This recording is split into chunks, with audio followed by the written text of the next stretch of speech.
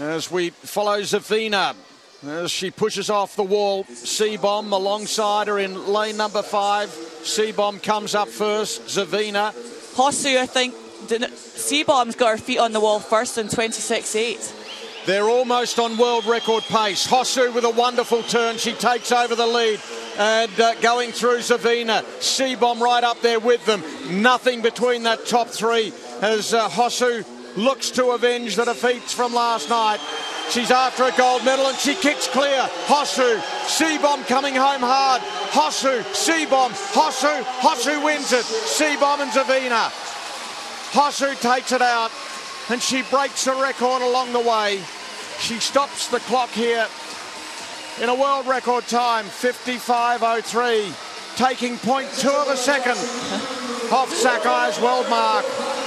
Yes, yes, yes, they say. She gets the rewards. Well, she wasn't expecting that, was she? That's absolutely fantastic.